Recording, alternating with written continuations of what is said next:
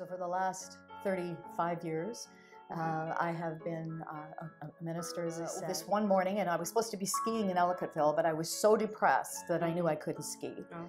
And so, well, not that I could ski even if I was, because I was really pathetic at skiing. Anyway. Well, you were going to give it a try. Yeah, well, I was going to have a try. What's your next big project that you're working on? Well, I've got a 10-year, okay, so I'm 70, yeah, and I've got a 10-year plan about getting on significant stages to take this message that unconditional love for others is really a smart thing to do. Mm-hmm. So it's an intense. What is it that you would say is bringing you joy in working out of your home and still working in your profession?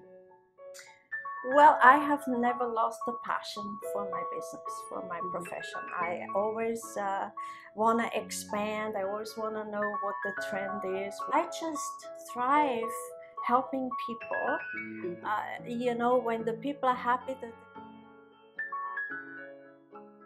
My business is called Haircuts on Wheels, and we provide mobile hair service for seniors in their own homes, and we also manage retirement home salons.